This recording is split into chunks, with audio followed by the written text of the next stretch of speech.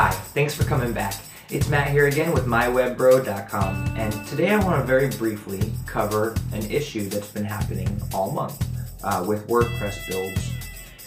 WordPress released an update in February 5th of 2018, and it was WordPress update 4.9.3. It was a normal maintenance release, and there was a critical error in that update that would cause your WordPress website to basically get stuck on this WordPress version 4.9.3 because it doesn't allow WordPress to automatically update to 4.9.4. There were 34 bugs in 4.9's core release that were fixed in 4.9.3 right here. So it is a very important update, but the very next day, so February 5th they released 4.9.3, the very next day they released 4.9.4 to fix the bug in 4.9.3. Make a long story short, what's going to happen to your WordPress build if you have it set on automatic updates, which I don't really recommend.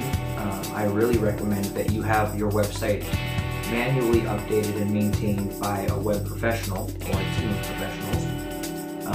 But anyway, if you do have automatic updates set, your WordPress build is going to update to 4.9.3, critically error out, it's going to be unable to update to 4.9.4, and then what you're going to have is a lot of WordPress builds stuck in this old version, unable to automatically update, that will not be benefiting from security and maintenance updates.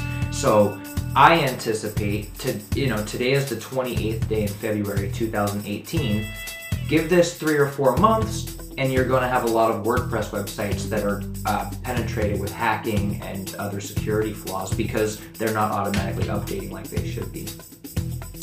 So let me show you very quickly how you can tell which version of WordPress you're running on your website.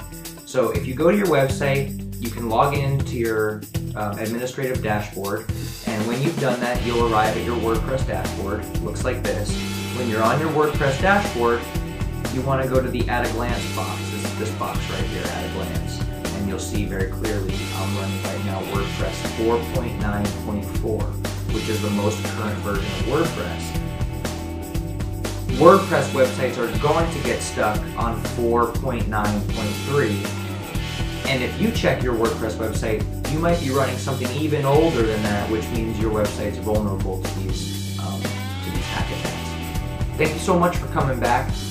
Hopefully this at least solves the mystery why your WordPress website is stuck on a certain version and you can get someone involved in updating it for you. Please subscribe to my YouTube channel, check me out on Facebook and on LinkedIn, and have a great day.